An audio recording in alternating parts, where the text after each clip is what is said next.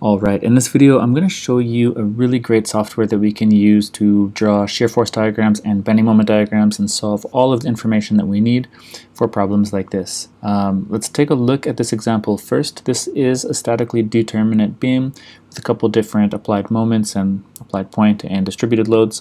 So it is definitely possible to do just using statics and virtual cuts and doing all the hand calculations ourselves, but it takes quite a long time. Now, this is one of the practice problems that I have available on my Patreon page. So if we want to, we can just hop into it and see what the full answer would be if we were to go through and do it all ourselves. So when we're looking at it here, we have the same beam. It's 12 meters long, all the different loads.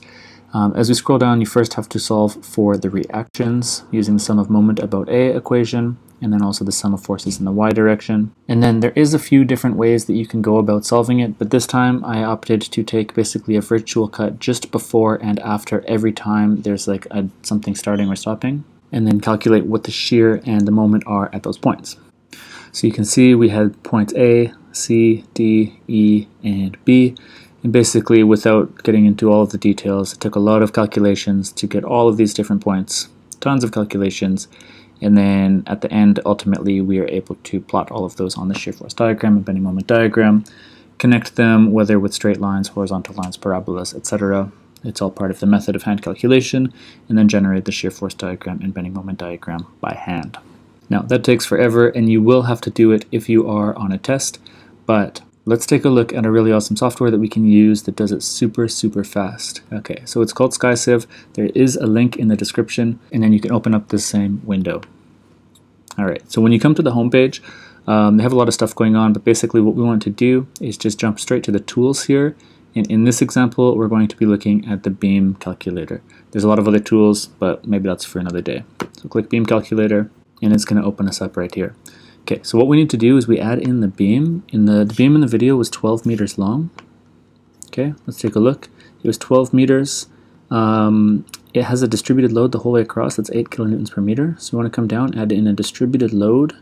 It starts at 0, it ends at 12, and the magnitude at both ends was 8 kilonewtons per meter. It's pressing down, so we're going to add that in. All right, we should probably add in the supports. There was a pin support at 0.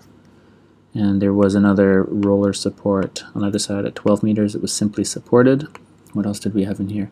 We have a point load of 50 kilonewtons pressing down at mid-span. So we're going to add in a point load pressing down. Mid-span was 6 meters and it was 50 kilonewtons. And the other thing that we have a counterclockwise moment at 3 meters of 40 kilonewtons per meter. So we're going to add in a moment counterclockwise 3 meters. And that was 40 kilonewtons per meter, or kilonewton meters, sorry. And then we have to add in one more moment. It was, where was it? It was here. It was at 9 meters, and it's 60 kilonewtons clockwise. So clockwise, its location is 9 meters, and it's 60 kilonewton meters. All right, so that's all we have. That's the whole problem. All you have to do now is just hit solve. Right now, you can see I'm not logged in, but what I'm going to do is I'm just going to switch windows to me being logged in, but basically I want it to start not logged in so you can see the button is here, but it's just going to move over to the top right when I'm logged in. Either way, it will show the exact same results, but when we're logged in, it can actually show even more details about the hand calculations and stuff. So let's move over to the logged in screen. So here we are, we just switched screens to the logged in view. Not much has changed, we still have the exact same beam. And you'll just notice that the solve button, instead of being green and up here, we just need to come up here and press solve there. So depending if you're logged in or not, doesn't really matter.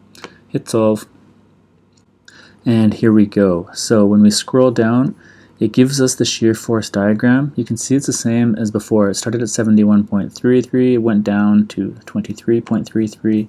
That is what we had by doing the hand calculations, 71.33 to 23.33, and then jumps down to negative 26.67, and then ultimately goes in a straight line down to 74.67. All the same stuff here, 26.67 and negative 74.67, but way faster. Also, a really nice benefit is it gives us the shear force equations in terms of x, which can kind of be a pain to actually calculate if you have to. If you scroll down further, we have the bending moment diagram as well. It's got this crazy shape to it, which is exactly what we had when we did it by hand. You can see that there's some of these maximums like 178, 244, and 188. it puts out the same values, 178, 244, and 178 as well. And also you can see here that it gives us the bending moment equations in terms of x for each section, like that there's a change. Also super nice to have, because solving those, usually when I solve these by hand I don't bother. I just find the points of interest and connect them with straight lines or parabolas depending on the type of loading. But this is pretty nice to have as well, considering how fast it is to get. You can even come here and switch the bending moment diagram sign convention if you're used to drawing it inverted. Just a nice feature as well. And also, it gives us the hand calculations for the bending moment diagram and the shear force. So you can open it up, and you can see here, well actually if we start at the top, it just has some notes here on finding the reactions. And it gives us all of the work to find the reactions. It's pretty nice. You can see it's exactly the same stuff that we were doing when we were doing it by hand. It's all up here. You know, we calculated the reactions to be 74.67 and 71.33. It's all the same stuff, 74.7 and 71.33, but super, super fast. And then you can come through the shear force diagram. It's just got some notes on the methodology. And here it just has all of the calculations for every section, which is really great to have. And same thing with the bending moment diagram, just some notes on the methodology, and as well detailed information for every section that we're in. That's awesome. And yeah, you can also download it as a PDF. If you just click right here, just give it a second to load, and then you can click download, and it basically takes all the information that we just scrolled through, puts it into a nice PDF that you can basically save or print or do whatever you want with as well. So yeah, it's super, super easy, really fast and intuitive for putting in the reactions and the loads. I like using it. It's really great to check your work. Also, just while we're here, they don't only have the bending moment diagram tool, they also have a ton of other stuff. So we were just using the beam software, or the beam tool, but they also have 3D, section builder, shaft calculators, truss and frames, member design, reinforced concrete, connection design, foundations, and loads. This is great. There's so much stuff in here, but if you're looking for bending moment diagram and shear force diagram validation or verification, of course this is the place to be. Now, it's definitely not a substitute for learning how to do it by hand. You absolutely have to learn how to do by hand, but just to get all this information to check your work is just priceless.